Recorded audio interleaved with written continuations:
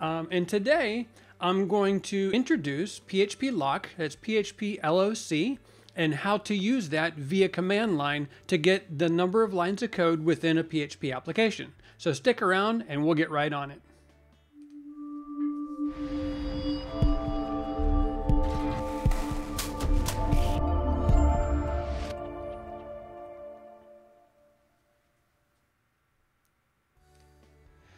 All right, so as you might guess, I do a fair amount of consulting. And when I consult with companies, often, well, I say often, but pretty much every single time, nobody knows how many lines of code they actually have inside their application. They know they have an application, they know it's big or small or maybe even medium, but they don't know how many lines of code are actually in their application. So in order for me to properly gauge the size of an engagement, how long it might take me to work with them, in some cases, how bad their code might be, or how good it might be, or if it's just pretty standard, the number one tool that I use is a tool called PHPLoc, PHPLoc. And now the PHPLoc was created by Sebastian Bergman. I used to have a script of my own that I used to get the lines of code. And then many years ago, Sebastian finally created one and made it open source so everybody could share it. And excuse me. And the library has a lot of contributors out there, and it's a very good tool. It gives in one screen, basically 30 or 35 lines. I don't know the exact number of lines. It tells me everything about the code in a nutshell, if you will. It gives me all the high level statistics and different pieces about it. So what I do is I typically ask the customer, please run a PHPLoc and then provide the results to me. It's just one file, 35 lines. But without that, I'm really not able to understand how I can go further with that customer. So I often ask them, or a customer, client, what have you, please get the PHPLoc. Now, the PHPLoc is a command line tool. It is one that, it is PHP, first off. PHPLoc is created in PHP. And so as you're using it, you're actually executing PHP via command line. So you're using PHP CLI. And after it's run, then you can tell it to either it will by default output the results to your screen, to the terminal, but you can also tell it to send the results to an external file, which is generally what I do. So so that being said, let me cover just a little bit more about the PHPLoc and some of the statistics around it. What I'm going to do in this video is I'm actually going to have a local copy of a CMS called Concrete5. I just chose it because it's open source and it's out there, and I'm familiar with the people, great people at Concrete5 over at Portland Labs. So I wanted to use that. So what I did is I actually downloaded a copy of Concrete5, and I've got Concrete5 version 8.5.1 on my local drive. And then, so I'm going to run the PHPLoc against that code. Obviously, I can't run it against a customer's code, and I don't want to run it across one of mine because I'm just doing some small libraries here and there. Nothing that I really want to be able to show this with. Now, on GitHub, Sebastian Bergman has a repository of Sebastian Bergman /PHPLoc, and that's where you can get the code. You can either download the code or you can download the FAR file. He's provided the instructions here where you can do wget and pull down the file, and then of course you want to do a chmod and make it executable, the FAR file that's being downloaded. And then it's also recommended you can move it into an executable location on your hard drive, and then you can use it just by issuing the command PHPLoc anywhere on your system and use it that way. That's one possible way to use it. You can also use it as just a FAR file, and you would execute PHP, you would call PHP and then tell it to execute the PHPLoc. Of course, you can also use Composer and do a Composer require and pull the PHPLoc into your code base using that. And so anyway, those are just some ways that you can run it. And then the typical output is like right here where we have everything. Let me blow that up just a bit. There we go. So we have the results of what the PHPLoc typically would look like right here. Now, via Composer, of course, you can require it via Composer by calling phploc/phploc and do Composer require and do it that way. And so let's take a look at it a little bit further. So I've got a command prompt open here. And so the command prompt again is how you're going to execute this. And this might be slightly different if you're on Windows or if you're on a Mac. I'm on Linux. I use Linux as my primary operating system on my laptop. So that's what I'm showing here. So now I've already got, let me go, where am I at? Oh, I need to go up one directory. So in this directory, I've actually got a phploc.far that I downloaded already using the wget, and you can see that it's green in color. So that means it is already executable, right? And then I've also got Concrete5 already here on my drive. So now using that, if I change directory into the Concrete5 directory, then what I can do is I can issue a command. It's just a regular PHP command where I say PHP, because I'm going to use that to execute the file, go up one directory and get me the phploc.far. Now I want it to be verbose, so I'm going to put the V there, and then I'm going to tell it to look for files with names that follow a certain pattern. And that pattern I want to do is I want it to look for files that end in .php. So I'm putting the asterisk here as the wildcard, anything that ends in .php. Now, as an aside, something else that you might want to do, if you're building a modern application, chances are you've already got Composer installed and you've been doing a Composer require and you've been installing third-party packages. By default, Composer puts that in the vendor directory. Now, since I typically do a PHPLoc on my own code, I don't care about the number of lines of code in libraries that I'm including in, after I've already vetted them, of course. But once I've got them vetted and I'm pulling into my application, I don't need to include those in my lines of code. They're not code that I have to maintain myself. So what I want to do is I want to exclude, and what I'm going to exclude is the vendor directory. So I'm putting vendor in there and I'm excluding that vendor directory. And I'm putting a dot next because I want it to run this command in the current directory. Now, if I hit enter on this, it's going to go ahead and run that and put the report out straight in the terminal. Like I said before, it would give me the result straight out to my terminal. Alternatively, if I wanted to make this a little bit more readable with a text file or something like that, I could then tell it to output those results to a file. We'll call it phploc.txt, right? So I'm going to output it to a phploc.txt, run it again, it runs the file, and now if I look in that directory, in Concrete5, I see that I do have a phploc.txt. I can open that, and then I can look at the contents of that within my text editor.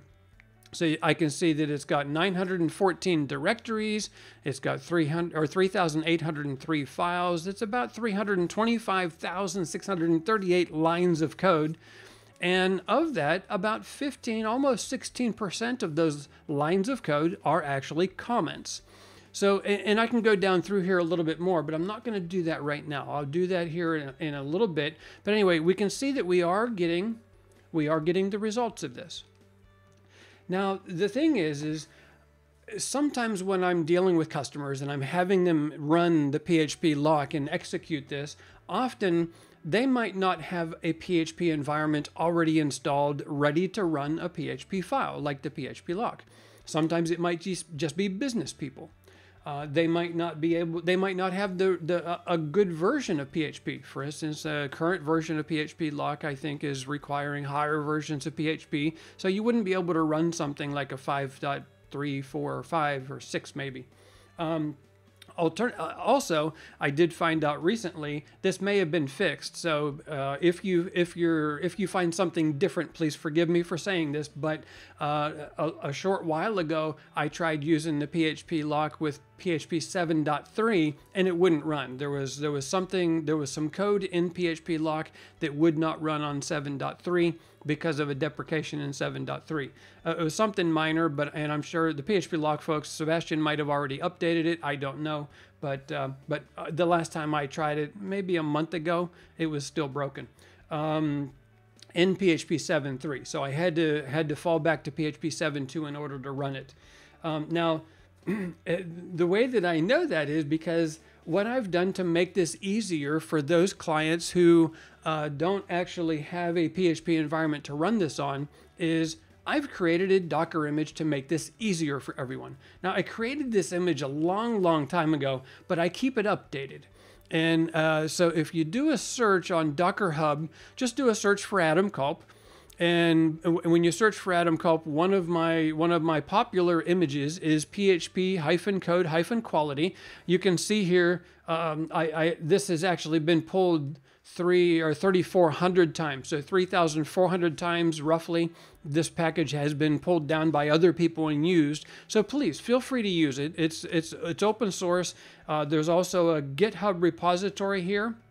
Linked on the GitHub page or on the Docker Hub page, where you can actually go and see the repository.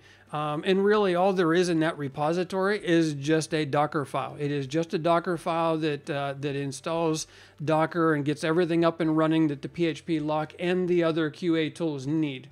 But please feel free to use it. Feel free to look at the code. Make sure that you vet it before you use it.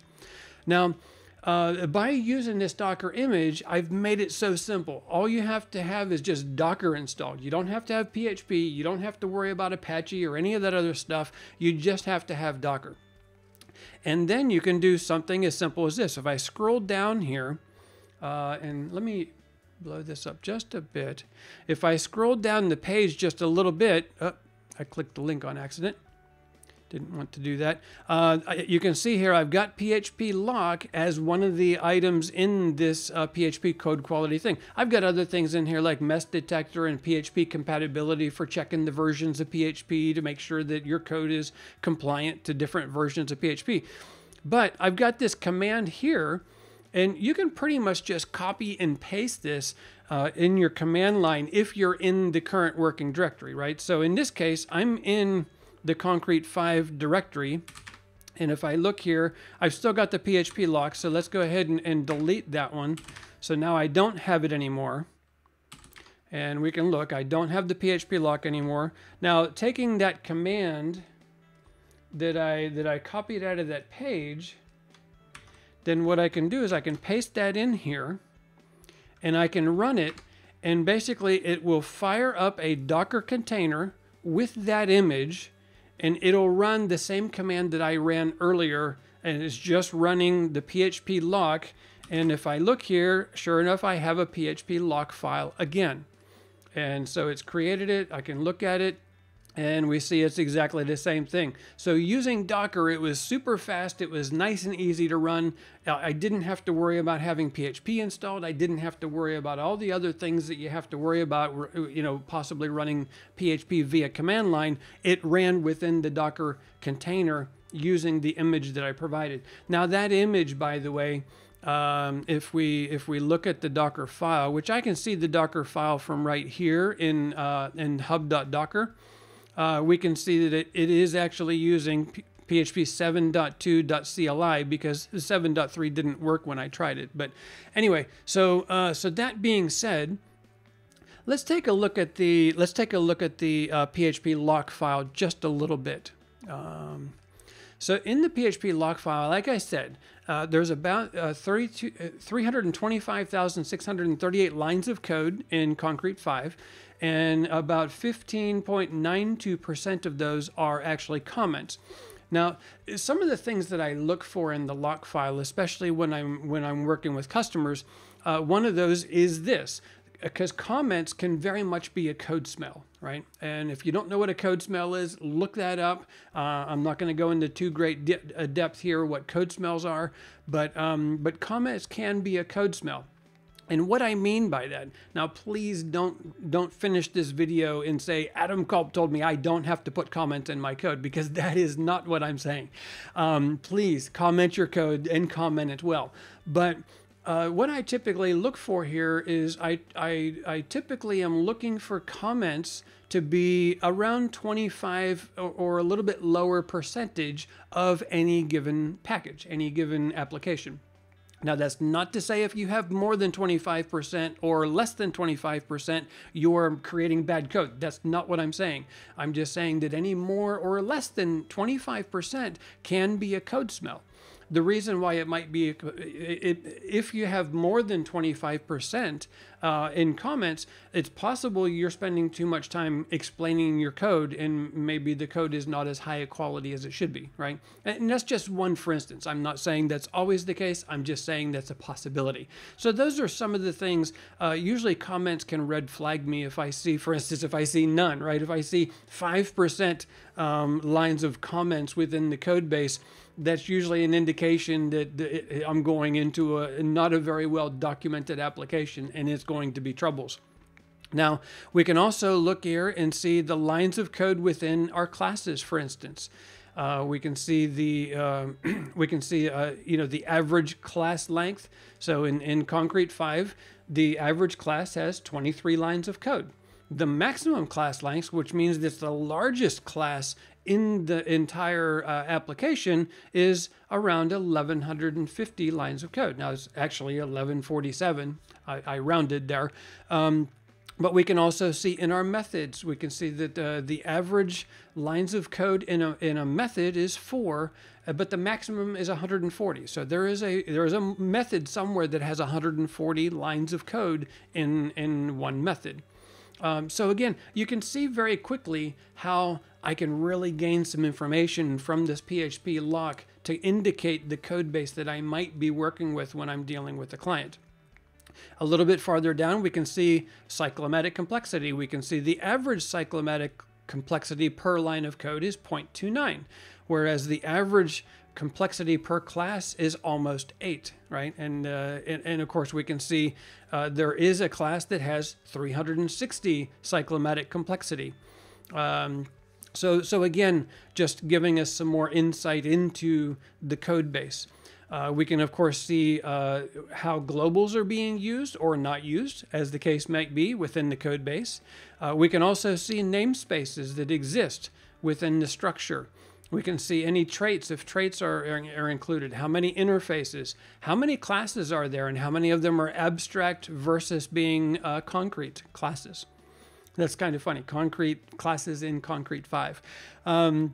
We can also see, for instance, the number of methods and the number of functions, and breaking that down. So it can really give kind of a ballpark. So as customers are reaching out to me and saying, Adam, can you help us? This is going to be my first stop, so I can really be able to reach out to them and give them some decent help, because I'm going to know what I'm getting into.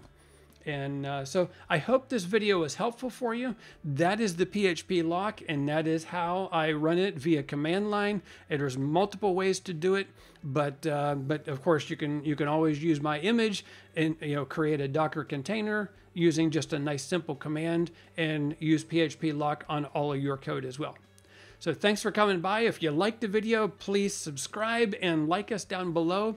Tell your friends, click that share button down there and share it on Twitter, and also share it on other social medias as well. Let people know we're here. I really appreciate you help me spread the word. And if you have any questions or any feedback at all, please leave it in the comments below. Thank you for coming by.